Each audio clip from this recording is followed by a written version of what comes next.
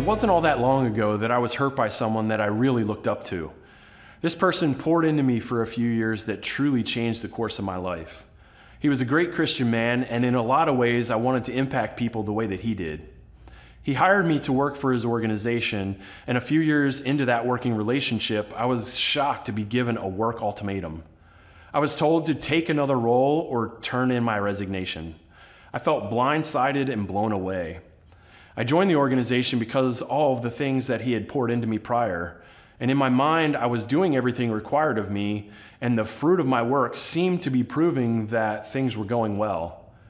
In that moment, I felt betrayal like I never had before. I literally broke out in tears as I tried to process what was happening. After the conversation, I went home and sat in utter disbelief. Honestly, I was pretty broken, and that hurt lasted a long time because I didn't know how to deal with it on my own. Sometime after that, I was sharing the experience with a mentor, and he said something that I knew but really hadn't put into perspective. He said that Jesus knows what I'm going through. He's felt the same thing.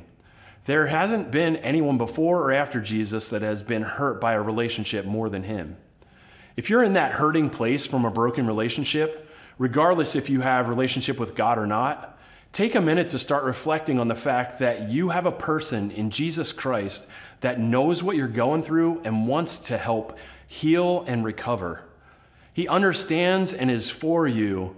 Begin to wrap your head around the fact that he's been there, so he knows what you need to find the healing that you desire.